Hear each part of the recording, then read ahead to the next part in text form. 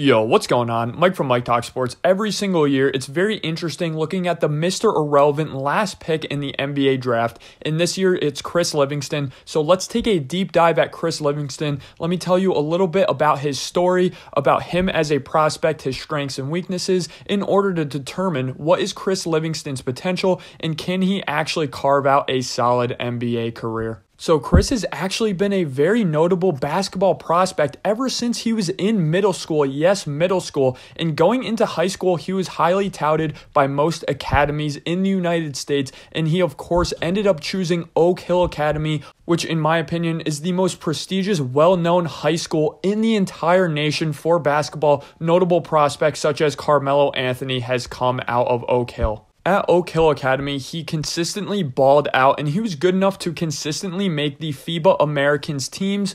And at the International FIBA World Championship for 16-year-olds, he ended up winning the entire MVP of the tournament in 2019. This, of course, led Chris to be a highly touted 5-star recruit, getting major offers from major college basketball programs. And Chris ended up picking Kentucky to spend his 1 year in college basketball at. So in his 1 year at Kentucky last year, he played in 34 games, and in those 34 games, he started 26 of them. He averaged 6.3 points per game, 0.9 turnovers per game, 0.7 assists per game, 4.2 rebounds a game on 30.5% from three on a pretty solid sample size, and shooting 43% from the field in total on about 22.4 minutes per night. So now let's dive into some of his strengths, weaknesses, tendencies, and athletic profile. So Chris is 6'7", 210 pounds, and has a very solid frame. I'd say for an NBA prospect, he has B+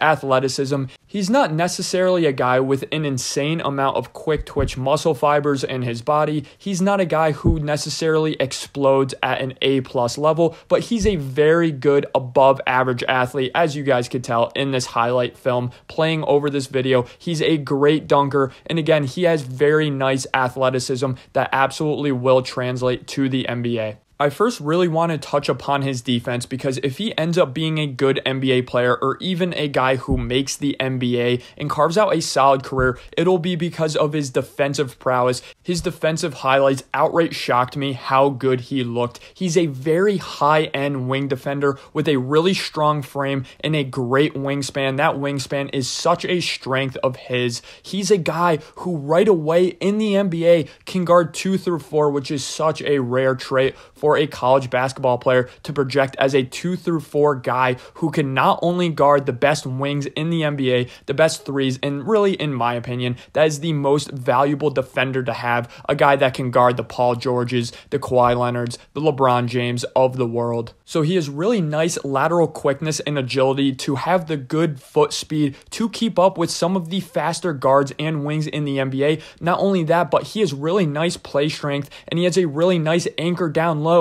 So in my opinion, he right away projects into the NBA with being able to guard some of the stronger fours in the NBA. Not only is he a good, smart, heady defensive player when it comes to team defense, but as a one-on-one defender, he has a very nice basketball IQ. And again, those physical traits are absolutely phenomenal, making him a good one-on-one defender. He consistently was guarding the other team's best player and consistently winning defensive reps against those really good college-level scorers. He's someone who also has a very high motor and high effort. Not only does this show up defensively, but it does show up offensively, as I'll touch upon in a little bit, but something that's so rare out of a defender. So if you're the 60th pick in the NBA draft, let's be completely honest, the whistle will be very short in terms of the leash in the NBA. The NBA, one of the things I hate about it is you absolutely get calls if you're a star player, and if you are the 60th pick in the NBA draft, a fringe NBA player,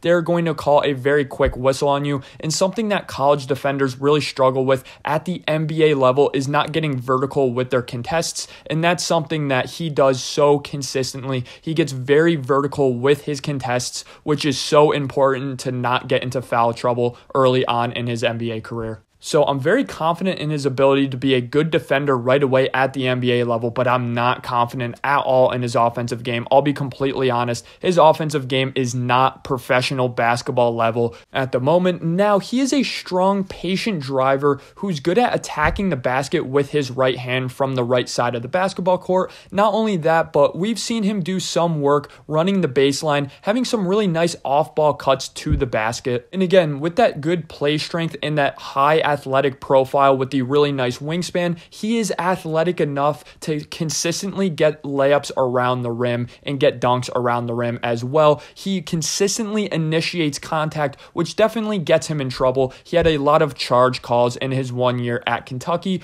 but when he initiates contact, he uses his leverage and body very well to get an open floater or to get an open layup. He's pretty decisive once he enters the paint and once he knows he'll score, but he's pretty indecisive when he has to be a playmaker. I already alluded to it. The assist to turnover ratio, not only in high school, but at the college level, was honestly absolutely atrocious. Chris Livingston is definitely not an NBA caliber passer. His ball handling is not good as well. You straight up do not want Chris Livingston with the ball in his hands at all the first couple of years of his NBA career. If he's going to make it offensively, it's going to be off that jump shot. So looking at his jump shot, his mid-range shot has never been great. Now, you will see some examples in this highlight film of him having a nice mid-range jump shot, but it is that three-pointer that's really going to make or break Chris Livingston, because at the high school level, he looked really good shooting the three, a very confident three-point shooter with a quick trigger. Not only that, but he showed really nice NBA range in high school.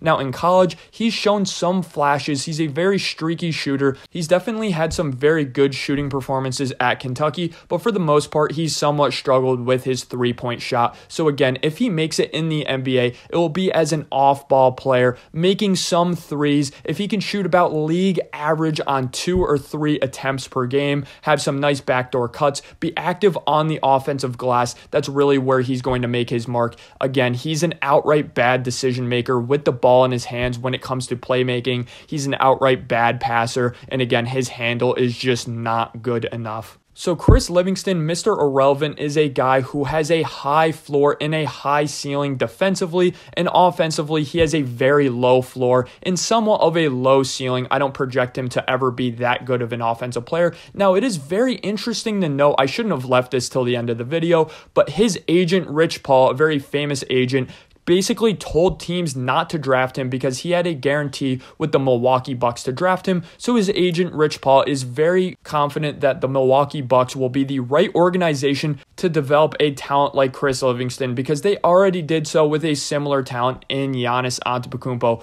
Overall, I do not have a pro comp for Chris Livingston just because of his offensive game is just not pro caliber yet at the moment, but I do have a really nice pro comp for his defensive profile. Defensively, he really reminds me of a 2022 version of Andrew Wiggins, who of course was the primary defender of a championship team, who consistently used that really nice wingspan, that nice frame, and that nice verticality to consistently contest jump shots. So in my opinion, I do think Chris Livingston makes it in the NBA just because of his defensive floor and ceiling is so high. He just needs to develop a consistent jump shot. I would say 2-3 years into his NBA career, if he's not about a league average to slightly below league average three-point shooter, he'll probably be out of the NBA. All in all, I really love his defensive game though. Thanks for listening, guys. Let me know in the comment section below, what are your thoughts on Chris Livingston and what is his potential at the NBA level?